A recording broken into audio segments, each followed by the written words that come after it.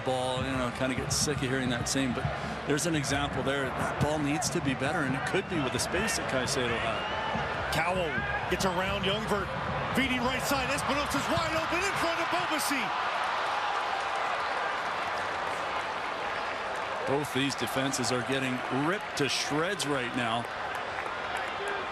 What a goal by San Jose.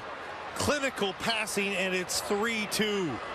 And it's hard not to think, too, that with the Whitecaps in a back three rather than a four, that contributes a little bit to the space out wide in behind Nerwinski on the far side. Cade Cowell does a really nice job once he gets in possession of the ball down the left side for San Jose. And it's on the right side where the chance is created. There's Cowell attacking the back three. Nerwinski tucking over with Ebobisse, but that leaves Espinosa wide open.